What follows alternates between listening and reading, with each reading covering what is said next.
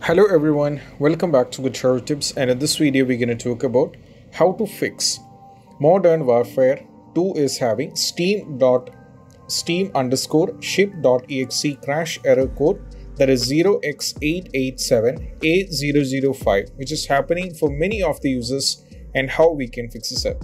So without wasting time, let me directly get into the point. So the first one is all about, you just have to go over here in the search, click over here and go to Task Manager. Now from here, we have to end the task for few named like Razer Synapses, Razer Cortex, MSI Dragon Center. So do not worry, I'll be providing that in the description. So check for the same name if you are able to see this. If you're able to see the respective one, then you just have to delete it. That is what I mean, you have to end the task. For that purpose, I'll be showing you what you have to do. Just select the respective one and go for end the task. You have to do for the same for 3, which I'll be giving there. You can check whether it most probably over there or not on your system, and most probably after doing this is the first and basic step which you have to try out. Moving to the next one is all about, you have to try with unplugging the racing wheel if it is already connected. So if any wheels are connected on a PC or laptop, just unplug it, and that is very important. That is very important as well, which you have to do. Moving to the next one is all about, what we have to do is we just have to go for this one. Then just go to the Steam over here, go at the top.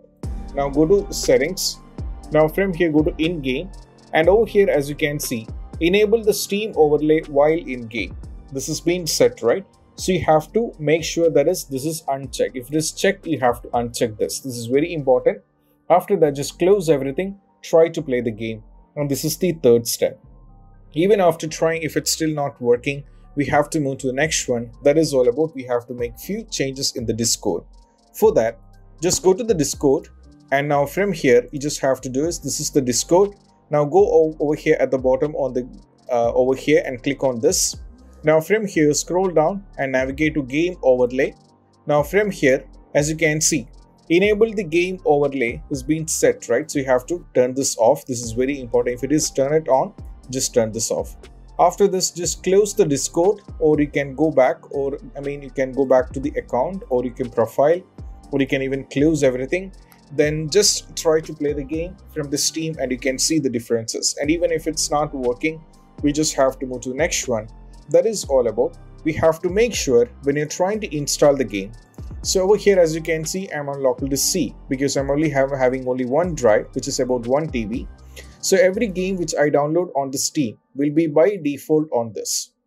Okay, so here you have to keep in mind when you're trying to download the game from Steam, as well as if you're trying to control the game, you're trying to download the Steam client as well as the Steam, both the games should be on the same. That means the game directory should be on the same local disk, not in any other disk. So if you're having multiple disks, for example, local disk C, D, E, F, etc., you have to make sure that the directory should be same for the game on the local disk C itself. It should not be on D and E, F, etc. So you have to go for the C. If it is C, you have to make sure both the things are on the same directory. Next one is all about, you have to make few changes in the game, which I'll be showing you. Let me open the game. So what you have to do is open the game. Now from here, you just have to go at the top. This is the settings. Now the first step is all about, you have to go to the interface. Go to interface. Now from here, you have to scroll down, keep on scrolling down. And when you keep on scrolling, you will be able to see parallax effect. You have to make sure that this is turned on. If it is turned off, you have to turn this on.